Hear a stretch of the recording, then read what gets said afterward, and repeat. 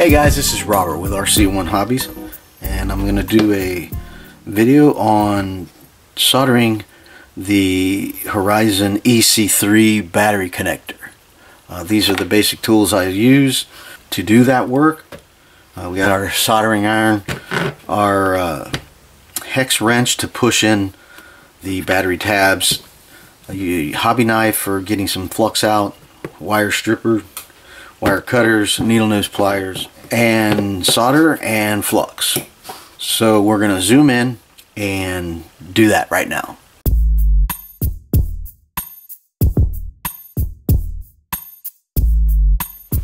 Okay, here we have a close-up of our EC3 battery connector. So I've used this before, so you can see the wires already soldered into it, but we're going to reuse it. You don't have to throw these away. So what I like to use is the jigs up. Because of the holes here and the alligator clips, it really makes for a useful tool. Even these other areas over here for doing D connectors or T connectors, this works really well. So for this video, we're going to take these plugs out. In order to take them out, we need some space for this to push through. So the holes work out really nice. So we can put our hex driver that has a flat end to push this connector out. So you can pop them out like that. So we want to get them both out. Do that one, and now we'll go to the second one. Take that out. You could use a hammer if it hurts your hand, because it can hurt your hand. So now I have these out.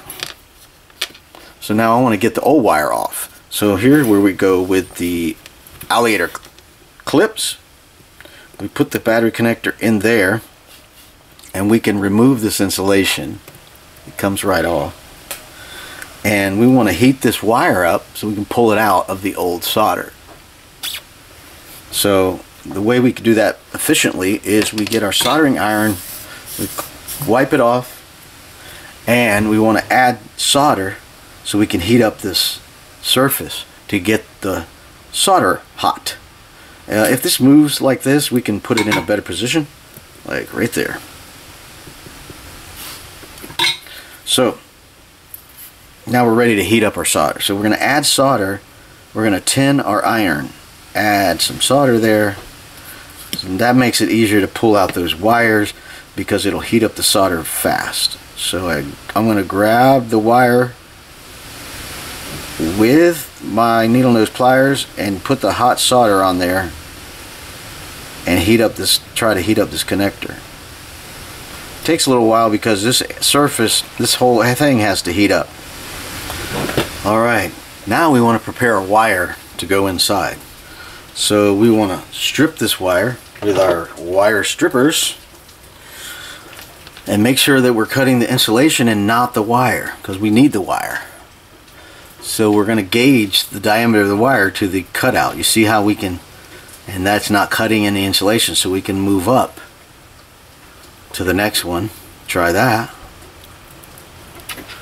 That did pretty good. So we cut the insulation without cutting wires.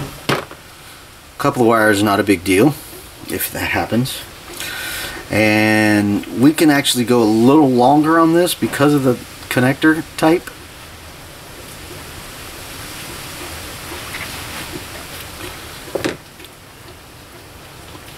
Alright, so now we want to tin this wire.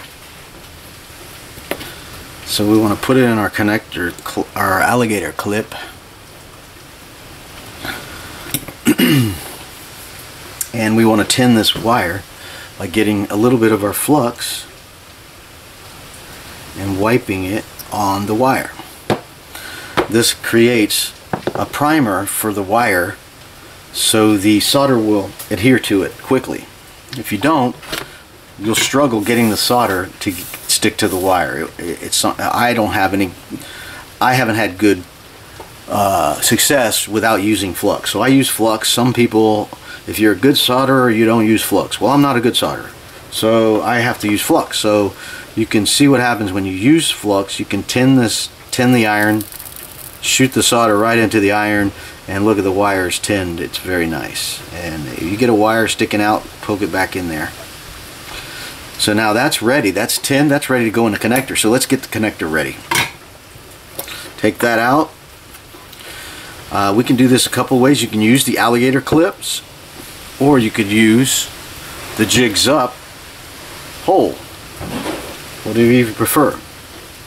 So in this case, we're going to use the jigs up hole because it's going to hold it really.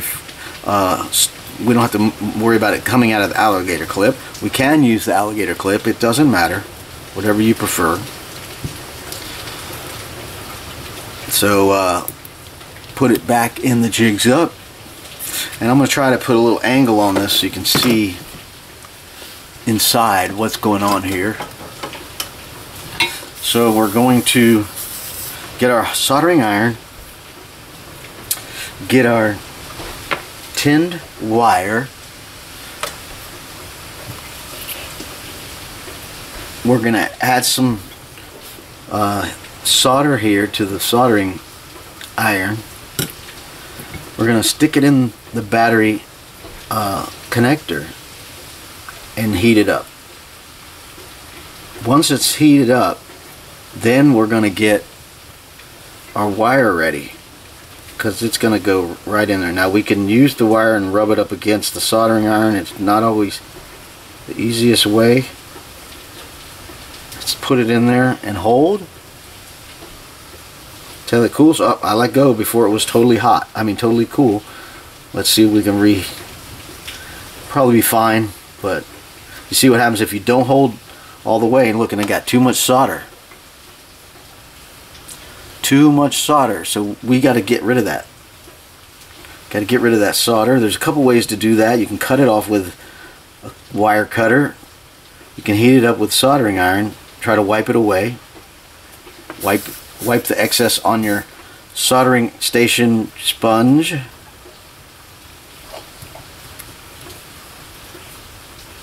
It doesn't do a clean job. It gets the big stuff, but it doesn't get the little stuff. And one way to get the little stuff is you can get some canned air and heat it up. When it's real liquidy, blow it and it'll blow it off. So this connector is a little sideways, so it will work, but if you want it perfect, you have to heat it back up, pull the wire out, and reinstall the wire. And that's not always easy to do without cutting the wire. So if you have to cut the wire, you want it perfect, just cut the wire. If not, you're going to have to get solder all over the side of the battery connector and heat this thing up and get it out like that, and then reinsert it and hold it till it gets cold. And if the wire gets too hot for you to hold, that's what you use needle nose pliers for. And here we have the same issue. We have excess solder here, so we want to get rid of that. So we can keep doing this and wiping it away.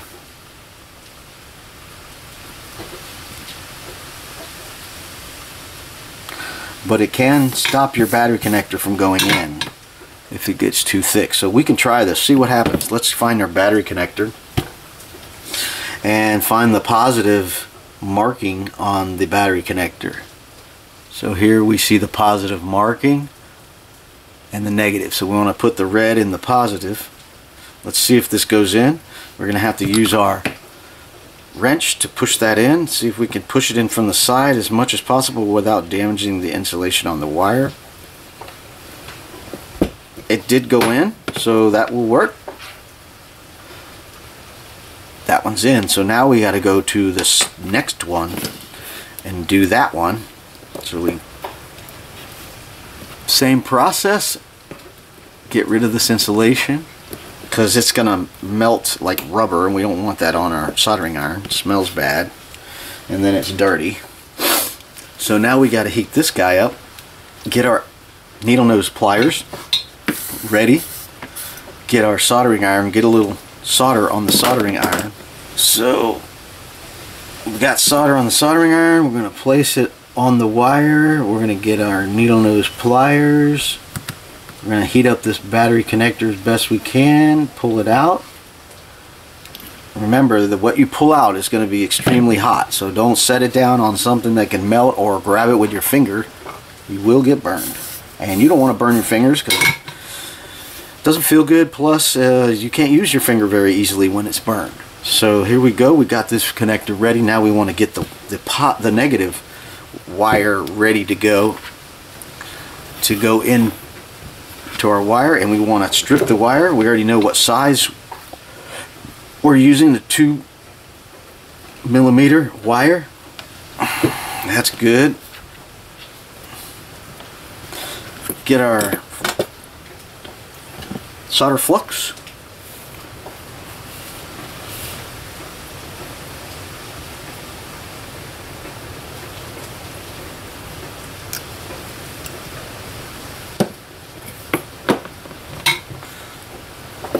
And then we want to get our solder ready, soldering iron ready, add some solder, and then feed some solder in there to get your wire good and tinned. Alright, now remember what happened last time, so probably could take the solder off. So we can do that a couple ways. Well, one way we're going to do it is we're going to put it back in our clip, get our canned air ready.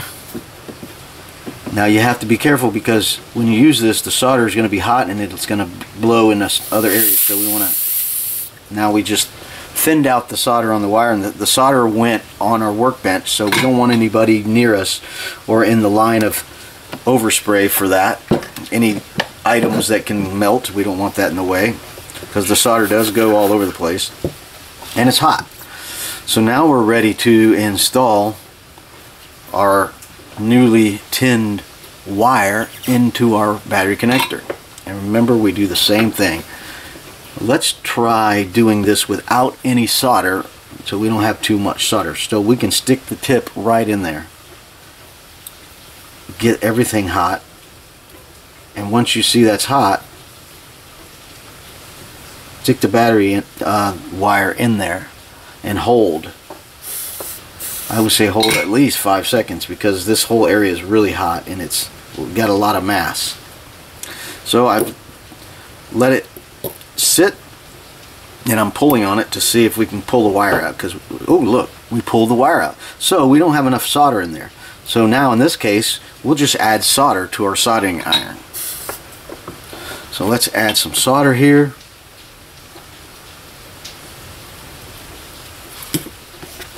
We're going to stick it in there, get it hot again. Everything's hot. Stick our wire in there, hold. Wipe off our soldering iron, put the iron back in its holster. Alright, so now we can pull on this again. We can see we got extra solder there. Remember what we do with that. We can do the same thing we did with the wire. We can wipe it, or we can do our canned air trick. Making sure nobody's going to get burned or any items are going to get burned there. With the overspray, sometimes the solder wraps around the connector. Go wipe it off. So now we want to put this back in our battery connector, making sure it's cooled off. You're going to get burned.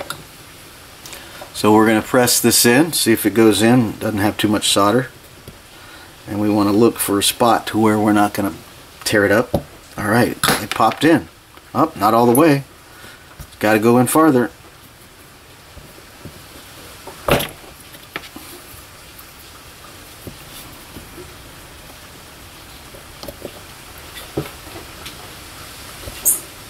There we go.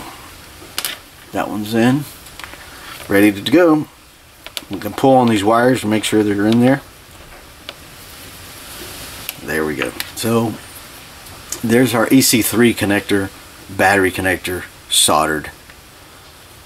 And that's it for this video. So I hope you guys enjoyed that. You can leave some comments below. Again, I'm not a professional. So thanks for watching. Until next time, we'll see you.